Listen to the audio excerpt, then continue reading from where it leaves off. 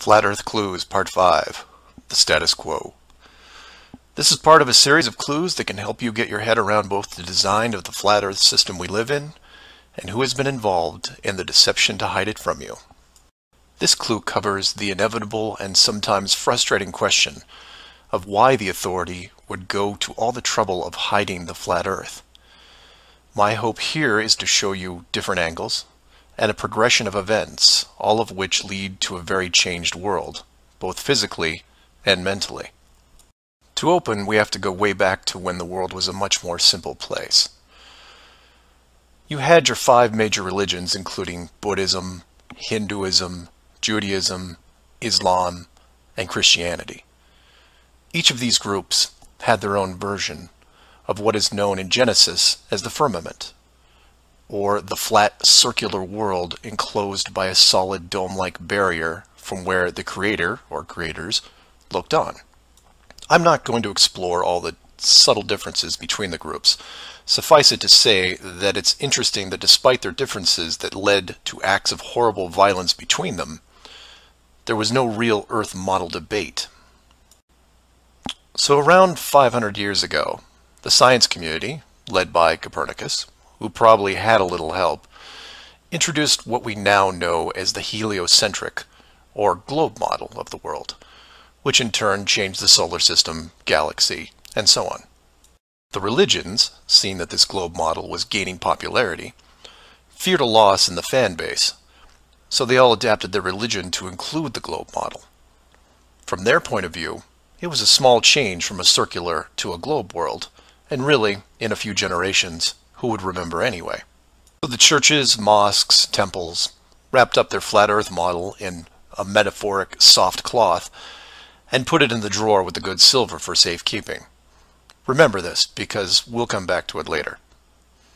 And hundreds of years went by, with science promoting all the aspects of the globe, and the religions promoting their beliefs upon this globe.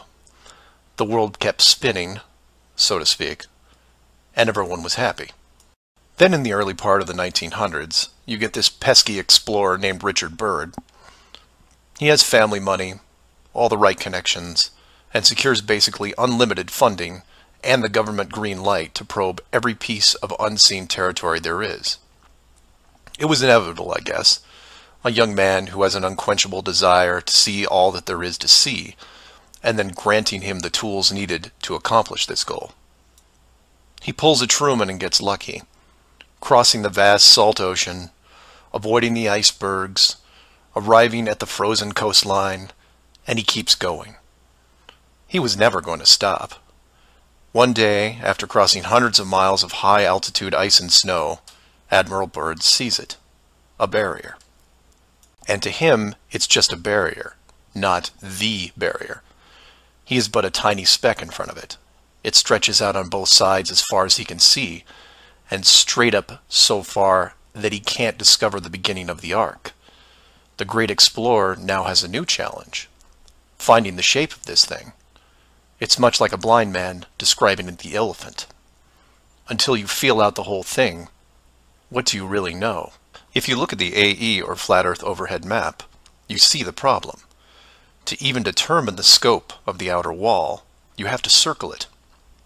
It would have taken months, if not years.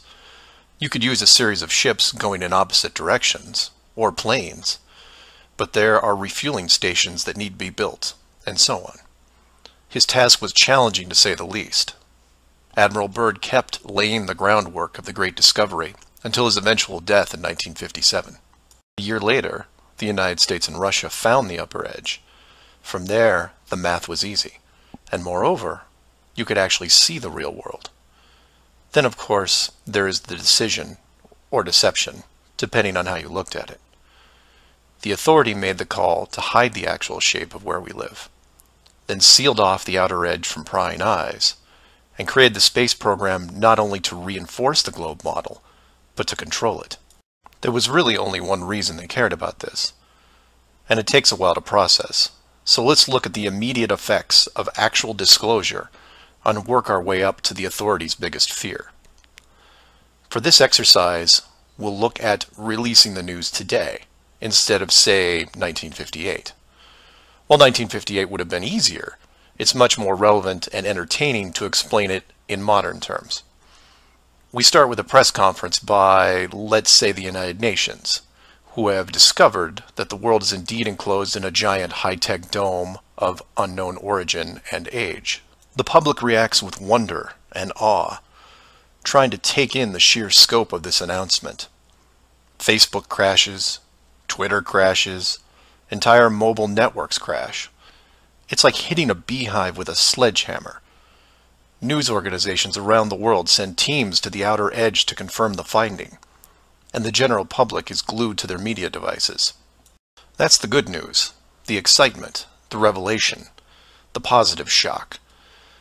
Then the bad news starts coming in waves, some of which you might not expect. The first is the immediate disbanding of NASA and all other world space programs, for obvious reasons.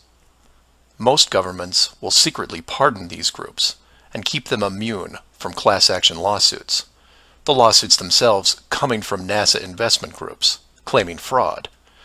Regardless, everyone at NASA, despite their good intentions, is out of a job overnight. And this is where you would say, good, they deserve it.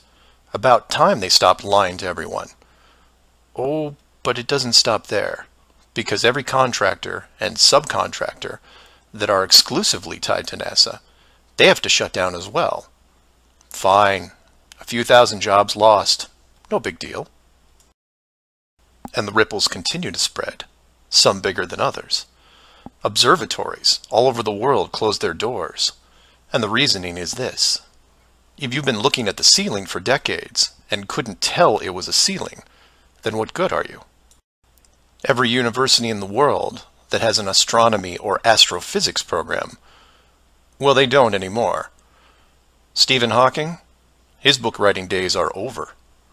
Carl Sagan, no more nova in syndication, I guarantee it.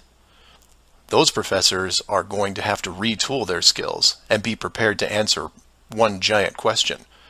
How did you not see it? Weren't there clues? People start finger pointing, and it will continue for years. And still my fellow flat earthers will say, well, hell, that doesn't sound too bad. So some nerds around the world lose their jobs. So what? You don't get off that easy, is what. The finger pointing at the now defunct NASA will then turn to finger pointing at the government, who directed the whole thing. This is where we run into some dangerous ground, involving things like the Ark of the Covenant, the Holy Grail, and the Ring of Power. And you say, you lost me. I was with you until you started bringing up religious artifacts from movies. And you're supposed to be lost. Of the 5 major religions we mentioned earlier, those being Buddhism, Hinduism, Judaism, Islam, and Christianity, none have been able to produce a supernatural object over the last 5,000 years. And trust me, it would be beneficial to do so. The Ark of the Covenant would benefit Judaism, the Holy Grail Christianity, and the Ring of Power, well, that benefits someone else. Maybe I'll leave alone for now. The point is that all religions are actively seeking their leverage against science. You've heard of the division between church and state. Well, here it is. Advantage church. The barrier becomes a giant religious symbol, and since it is backed by the Big Five, it also becomes universal. The Big Five then go into their drawer with the good silver and pull out this belief that was forgotten but not lost, and say, we knew it all along, and science lied to us. Temporarily, all religions unite against science, who has been only moderately weakened by the removal of their astronomy and astrophysics divisions. But the public won't care, because they will listen to the group shouting the loudest, and no one yells louder than the church. They will scream with righteous fury that the dome was built by our God, your God, and the people will turn to science and hear nothing but crickets. And that's where the world changes, because in times of great stress, the public will want words, and while religion has no shortage of them, science simply is incapable of taking leaps of faith. I'll take a glass half full approach and say that anyone listening to this is probably an intelligent, rational person, one who can make informed decisions outside of the conventional doctrine. But for every one of you, there are hundreds, if not thousands, of mouth-breathing troglodytes who will not walk but run to the respective house of religion and say, "You were right about this. What else can you teach me?" This is what fills the current authority with pause. The unknown response to that question. Will religion take the high road and work with what remains of science to discover the truth? It's possible, I suppose.